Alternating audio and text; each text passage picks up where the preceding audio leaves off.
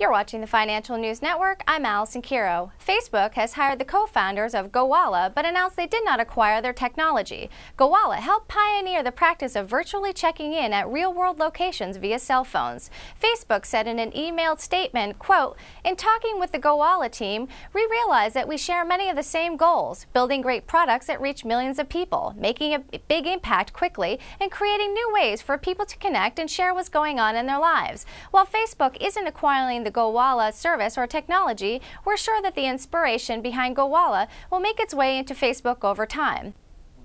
In a post on the official Gowalla blog, co-founder Josh Williams said the company would provide an easy way for users to export their data, such as photos posted to the soon-to-be-shut-down service, and that Facebook is not acquiring Gowalla's user data. You're watching Financial News Network. I'm Allison Kiro.